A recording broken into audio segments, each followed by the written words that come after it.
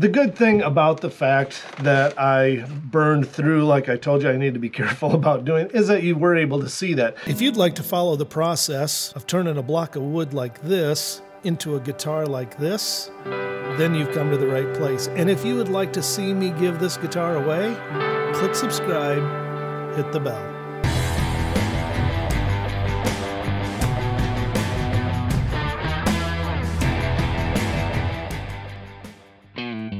Guitar that was abandoned for 2 years. Okay, do I do an inlay? One of these is what we're going to try and do.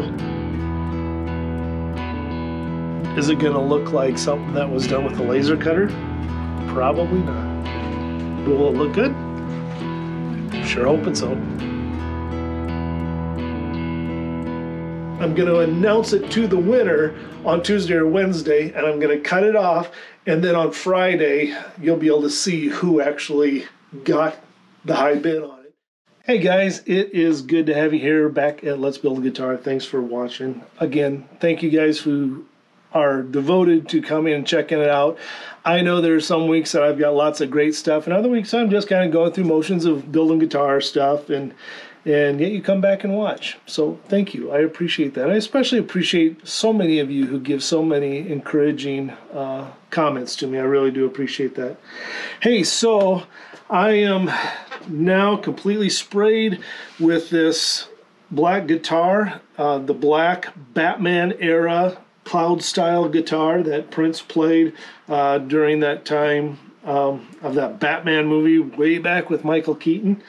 And anyway, I have got this one to the place now where I have sprayed it with a clear coat, and it has been 4 days since I've done that. So the clear coat is good and solid, and I am going to now begin to sand it down and hopefully be able to polish it up and get rid of any of the orange peel that's on that body now.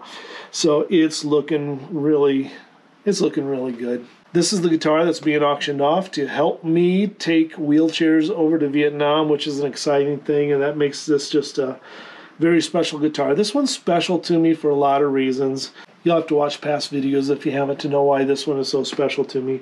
Hey, speaking of guitars that have gone out to people, Marcus Morgan has sent me a couple of little videos, so check these out while I get started on this. Well guys, I believe I am ready to ship this off. I think it's done. I am just going to have to get the address for Marcus and send it to him. And Marcus, would you please play it for a little bit for us? We'd like to hear it because I'm sure you're better than I am. Hey Steve, what's going on? What's going on? I finally got it plugged up. It's about time. I want to say thank you so much. Ever since I got this guitar, I've been in awe. Thank you, thank you, thank you, thank you, thank you, thank you. The way these pickups just scream at you. Oh my God, yes. And this neck. This is print spec. Yes, I adore it. Yes, yes, yes. And I'm really loving this right here. This has been the center piece. I love it. Like, trust me, I call this one Diamond. Soon I'll be getting in contact about Pearl. But that's going to be a more original built version. Thank you so much. Now, to test it out.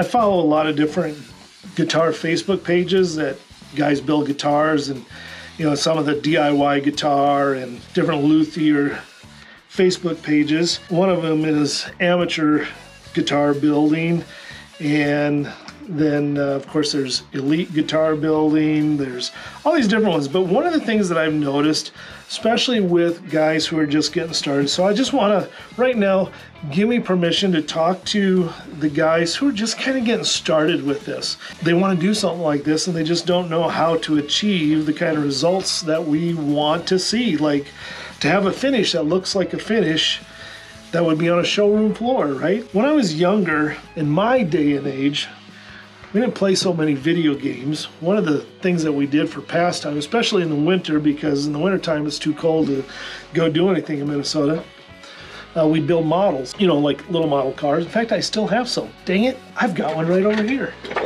It is dusty and dirty and it's kind of broken up a little bit.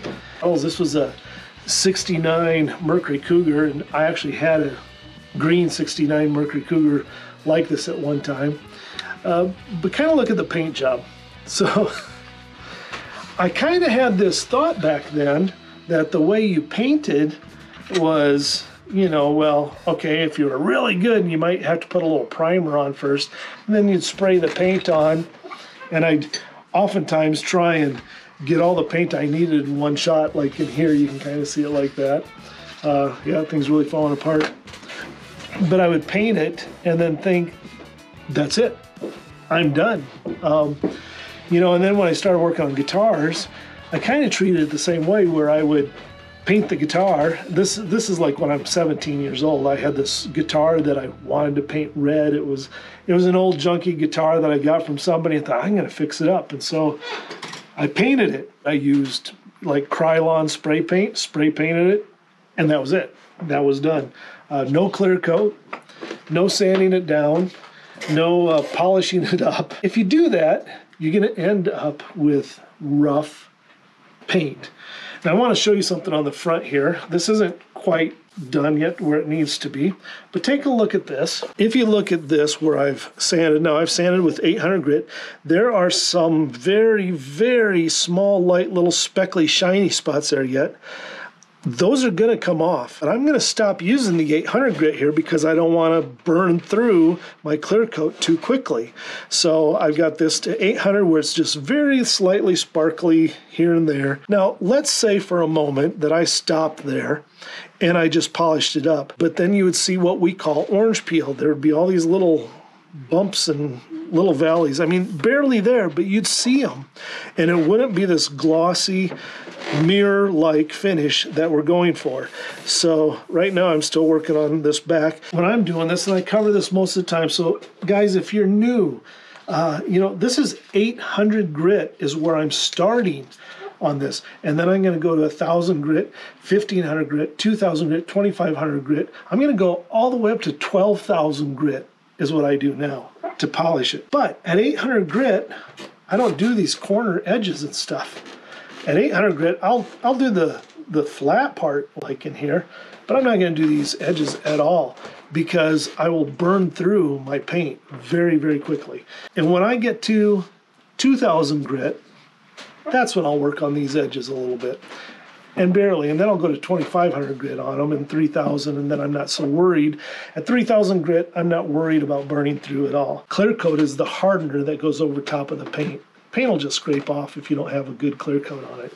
As I'm working on this and trying to get it sanded down, and it's thinking about the comments that I just made about refinishing or finishing this so that it's nice and glossy, and I said that you don't just spray it and then you're done.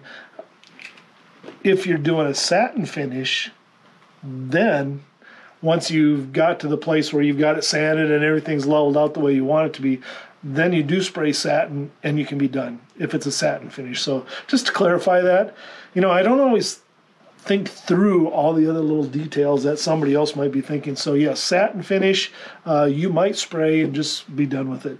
I am just so absolutely thrilled that Marcus likes the guitar so much. It's fun to hear him say that he takes it everywhere he goes and that he's having a hard time putting it down. That's just real encouragement. I have yet to plug this up, but I really thank you for this guitar. I love it. I love it. I love it. I have not been able to keep my hands off of it. I've been taking it with me everywhere, actually. Like, I am so in love with this guitar, Steve. Thank you so much. Man, yeah, I just hope that it's something that will just help spur him on to keep going for a long time. And yeah, you know, be encouraged, Marcus. You're a great young musician, so keep at it, buddy. Okay, so now that you're all caught up, I think it's time for me to go to bed. So the wonderful thing is the magic of camera. It's interesting, guys, on the weeks where I'm just primarily sanding and sanding and sanding, it's a little bit hard to come up with content for you guys that I hope you're interested in. But maybe you're just one of those people who likes to watch people doing mundane things. And if that's you, this is your channel right now. Boy, that's not something I want to advertise, is it? But right now what I'm doing is I am on 2000 grit sandpaper on this black guitar that has been clear coated, and it's got a nice thick layer of clear coat on it. And I am just working my way up to get it polished.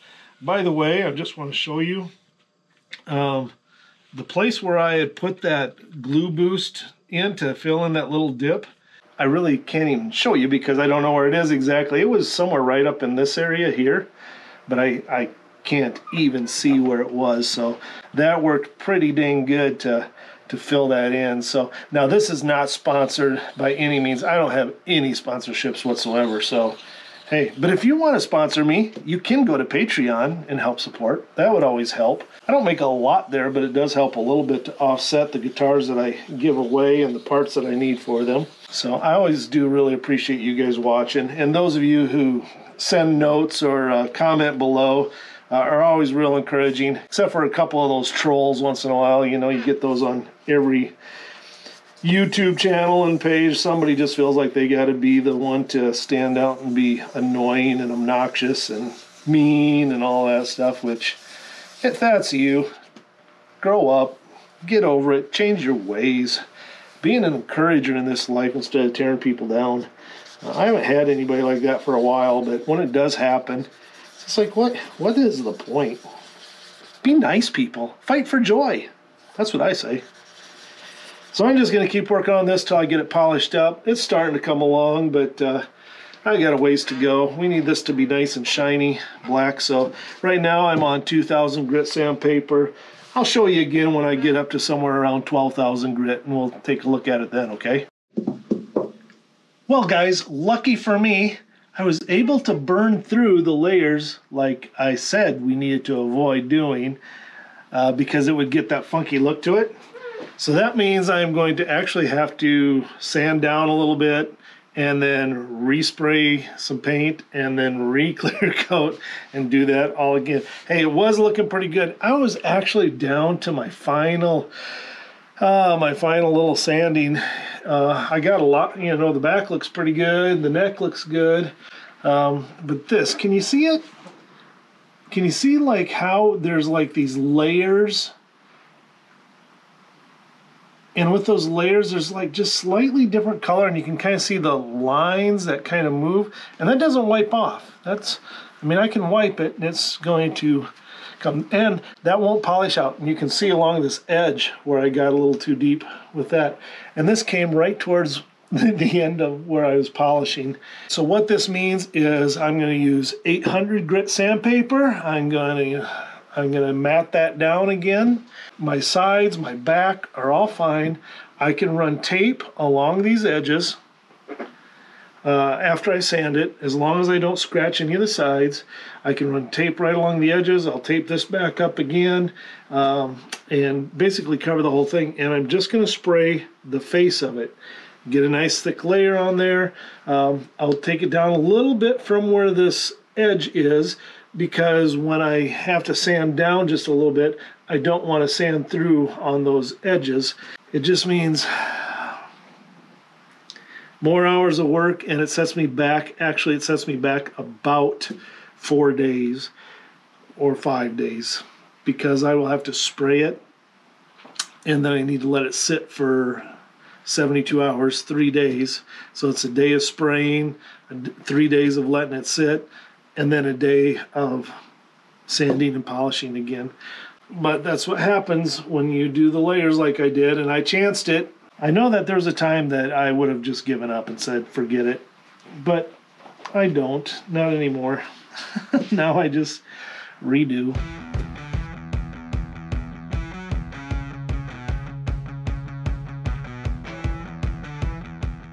All right, I have resprayed it, recoated it. It sat for 3 days again, dry, so we got a nice good surface here.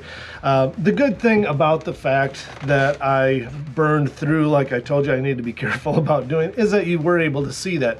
Now I'm at the place where I need to just sand it again. I'm gonna start with 1500 grit sandpaper this time, and I'll see if I can get it leveled with that first. I can't always go up to 1000 or even to 800 with the really rougher grit, but I want to try it with 1500 first because I don't want to burn through again. Now, why did I burn through in the first place? Well, I had gotten to the place where it was polished, and black is notorious for showing swirl marks.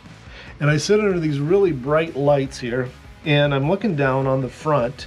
The back seemed okay and everything else looked pretty much all right, but the front just had lots of swirl marks, and I'm thinking maybe my buffing rag had just a little bit of a, I don't know, a little fleck of something or whatever, and caused a little bit more swirl to be seen.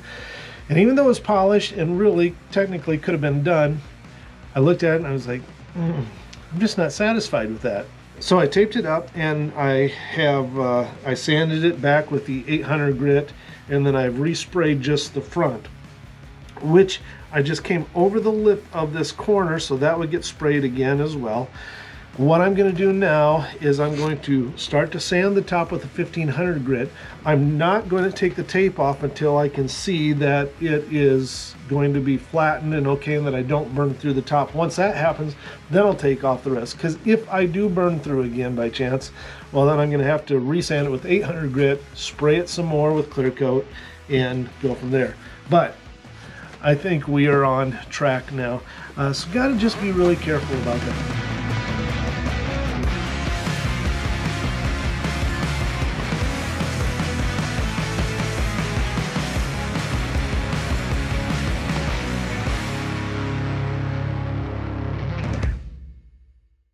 If you look close now, you can see the line right here that kind of comes around, and that's where the tape was. We got to get rid of that line, and I'm going to do that with 2500 grit sandpaper. Now I'm just going to start to lightly sand this with a wet sand. So 2500 grit, wet sand, very light, not putting a lot of pressure, and I'm going to check it often. So I'm not going to just continue to sand and sand and sand. I'm going to sand just a little bit at a time, wipe it dry, check it, and I'll just come around and blend this ridge right on in so that it's invisible. To say, I'm happy to get to know you, rather than just, I'm happy to meet you. So again, rất vui được làm quen với bạn. Just can't get impatient.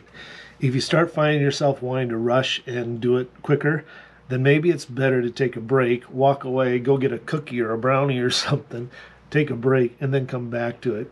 You've got to do this when you're patient and not feeling rushed. If you start to feel yourself getting anxious or like I just got to get this done quick, then actually walk away. I know it's going to slow you down, but it's going to slow you down less than if you end up burning through.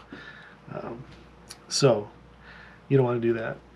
What I've done here is I've done just this quarter of it to polish it up so that you can see what it looks like. This is not done. If you look down here, you can see the line here, but here I've got it sanded off. So basically I just wanted to let you see what we were doing to get it to the place where it'll be completely polished. And this is before I put on the Migliore ceramic coat as well, which will even make it shinier and brighter. So basically, guys, this is where I'm up to. I just need to do the rest of it and pray for me that I don't burn through at any place here. So I've got a lot of work to do. I'm sure you don't want to be watching me sand all day. I've mostly got it put back together, guys. Got it polished up.